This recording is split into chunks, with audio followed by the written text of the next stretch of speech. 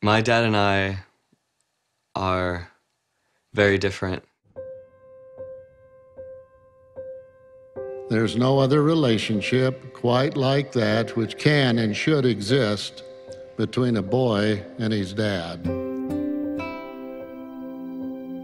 I don't know if we were kind of distant or we kind of find our own paths. I knew he loved me and I loved him, but we didn't really talk a lot. He likes different things than I like. I didn't really get along with him. I would roll my eyes when he started to talk. It was not the relationship I wanted for a father and son. I believe that by doing these three simple things, you can increase your relationship with your father and make it even better than it is right now. Trust your father. Take an interest in your father's life. Ask your father for advice. My name is Dylan, and 3 weeks ago I decided to take Elder M. Russell Ballard's counsel to strengthen my relationship with my dad.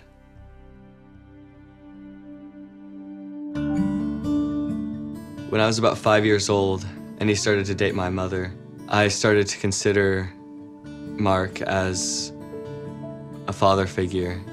He used to go fishing with him and do things with him. Dylan is not my biological son. Through the years, as they've gotten older, my husband's not a big talker, and so their relationship has been pretty strained. We kind of grew apart a little bit. These past few months I've been praying that somehow our relationship would get strengthened. I think my husband was waiting for Dylan to go out of his way. I didn't know Dylan wanted a closer relationship. I talked to my mom about everything, and then when I was asked to talk to my dad about everything and ask him for advice, it was just, I don't know, it was a little weird. To show my dad trust, he would tell me to do something, like if he said to help my brother out or to do my chores, I would go in and do them, and throughout the past 3 weeks, I would try to do it without complaint. Trust that I'd be rewarded in the long run. To gain interest in my father's life, every day he'd come home from work and we'd talk a little bit. And about a week and a half ago, my dad and I were driving home from Scouts, and I asked him how his mission was, and he started talking about it.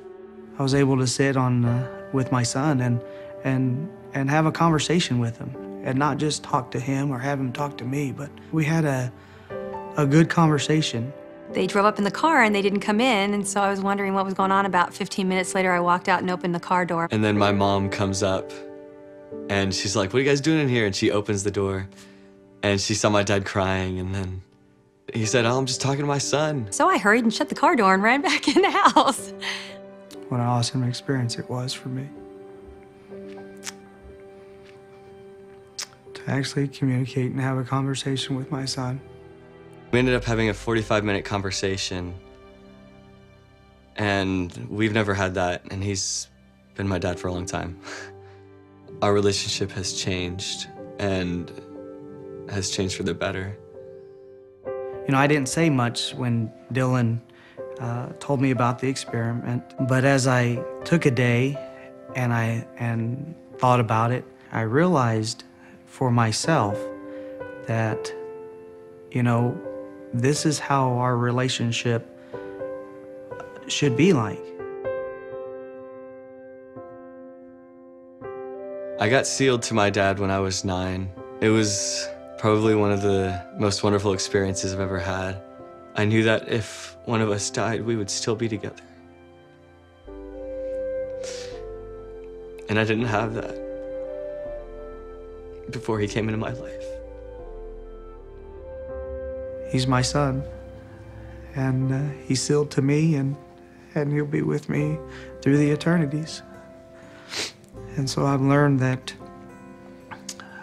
just by talking with him over the last couple weeks, that we can have a great relationship and have some wonderful times together. And so I think our relationship has gotten better.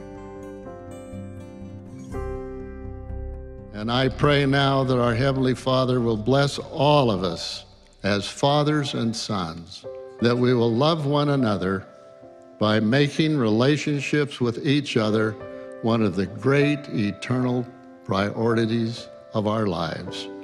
And I so pray in the name of Jesus Christ, amen.